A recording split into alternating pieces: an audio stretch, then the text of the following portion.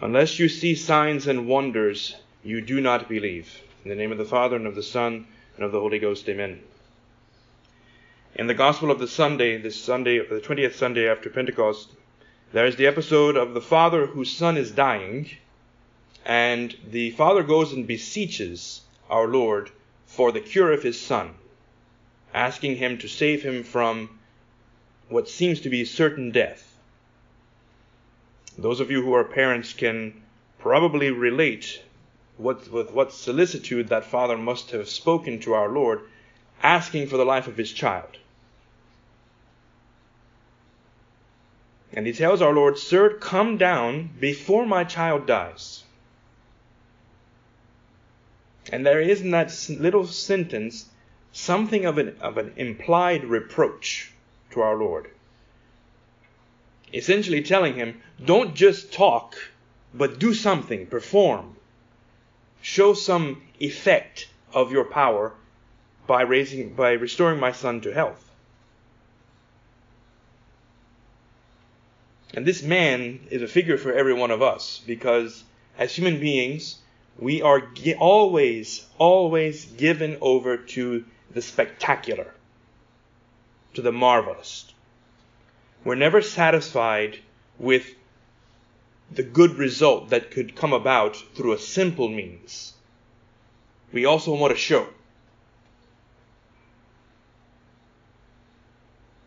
A good example of how that is counteracted for us, we may say on a weekly basis, perhaps even on a daily basis, is the liturgical ritual of the Mass.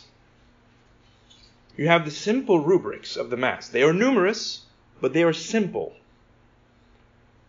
The different bows that are prescribed for the church, the priest to make.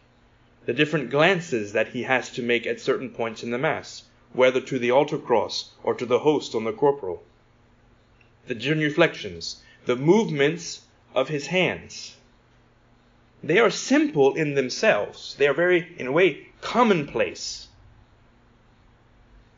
But yet they are elevated to a supernatural level in this happening of the Mass, because they become part of the prayer of our Lord. And become liturgical movements and gestures. And yet we hear that reproach. Unless you see signs and wonders, you do not believe. And unless we were to see what actually happens on the altar as heaven sees it, we're not so interested. We worry about how Mass is really a means to receive Holy Communion. And we start looking at our watch, wondering, why is this priest taking so long? We wonder what are we having for lunch today?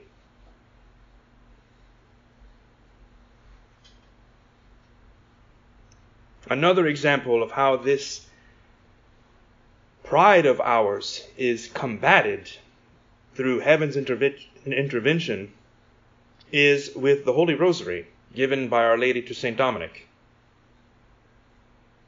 Now this rosary, Sister Lucy, one of the three seers at Fatima, the last of the three to die, she has this to say. She says, "The Most Holy Virgin in these last times in which we live has given new efficacy in the recitation of the Holy Rosary. She has given this efficacy to such an extent that there is no problem, no matter how difficult it is, whether temporal or above all spiritual, in the personal life of each one of us, of our families, that cannot be solved by the Rosary. There is no problem, I tell you, no matter how difficult it is, that we cannot resolve by the prayer of the Holy Rosary." Now that is some very strong words in testimony to the Rosary of Our Lady, which is, again, very simple in itself, composed of prayers that we learn from our earliest days on a physical object which is essentially beads strung together to help us keep track of where we are. but unless you see signs and wonders. And that's why so many souls, well-meaning souls, go devotion and novena hunting. They try to find that one practice or observance that does it all, with all of the infallible bells and whistles. And they have to start bringing in briefcases to carry the number of cards that they have collected in that search, when they have this incredible weapon, this incredible means in their own pocket. Or in daily Catholic life, once more, a reproach to our pride that is so wanting to be satisfied with something spectacular. Living this daily Catholic life necessarily involves times of sacrifice. You parents remember, I'm sure quite well, the nights when you had to sacrifice sleep to comfort a crying baby. Or the heartache at the idea that you could not provide what you would desire to provide for your family, whether it was for their comfort, whether it was for their necessity.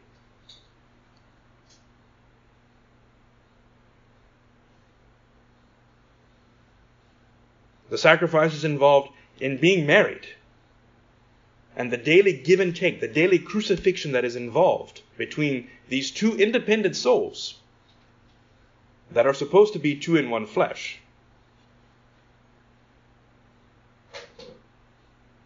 And that is to say nothing of the religious life, where so much of sacrifice goes unseen by the world.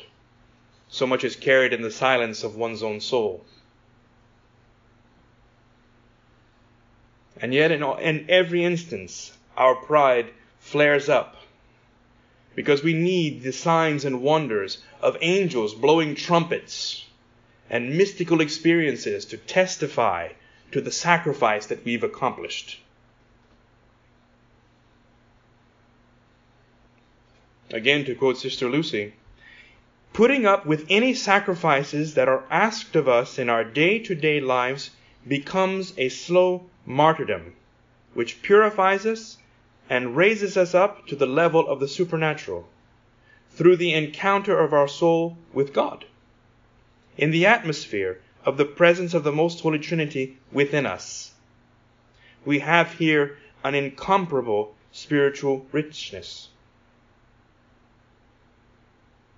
In other words, you have it all by being in the state of grace, because God's in your soul. You're in the state of friendship with God.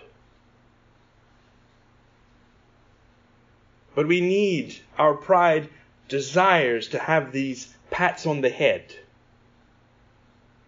that we are doing a good job. We need these signs and wonders. And the work of grace in a soul. We need signs and wonders to know if we're advancing.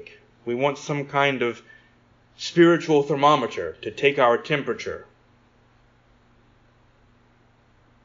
We want to know how we stand. We forget that the work of the Holy Ghost in the soul is subtle. It is imperceptible almost. It is hidden.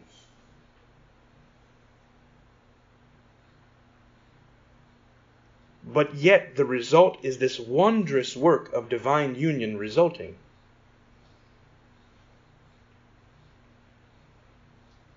True humility goes unnoticed. No one draws attention to themselves in true humility. The Holy Ghost doesn't announce himself working in a soul. And that's why a good litmus test to know that there is a problem is to think we can say we have the humility for such and such a prospect, for such and such a task. We are so humble. That is a clear sign that there is a problem.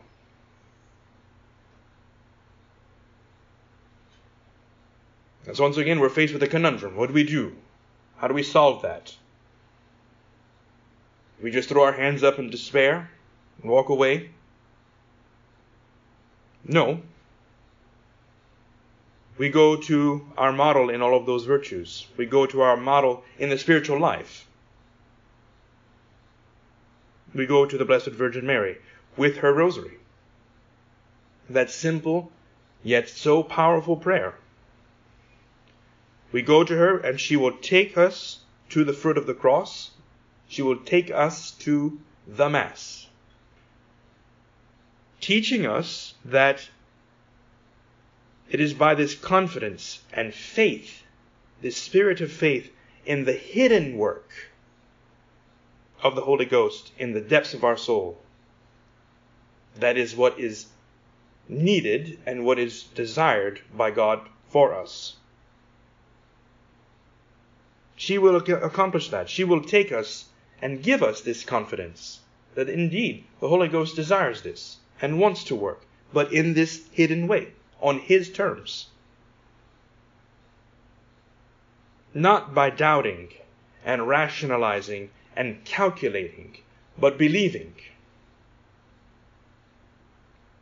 Not needing signs and wonders that feed our pride, but being simple and having, as our Lord calls it, this single eye of faith. And how that ties in with the apostle of today, St. Luke, the evangelist rather. One of the four to write an account of our Lord's public life, His public ministry.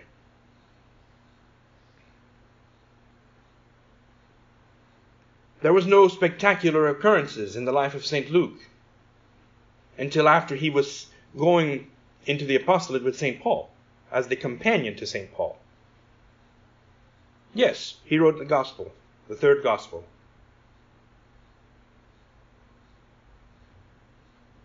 Tradition tells us that he, so to speak, interviewed Our Lady.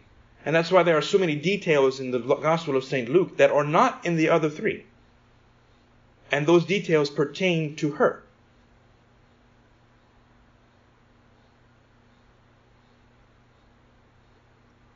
And he has that this simplicity of faith, this simplicity of confidence. It is not hard to imagine that if indeed he had this connection, this privilege of contact with Our Lady, that she would have taught him this very thing. That what is really important is not the signs and the wonders, but this work of grace that is indeed subtle, invisible. So go to Our Lady. Ask her for that same confidence. Ask her for that same spirit of faith that she would have communicated to St. Luke, that she would have communicated to all of the apostles, and that she desires to communicate to you. God bless you. In the name of the Father, and of the Son, and of the Holy Ghost. Amen.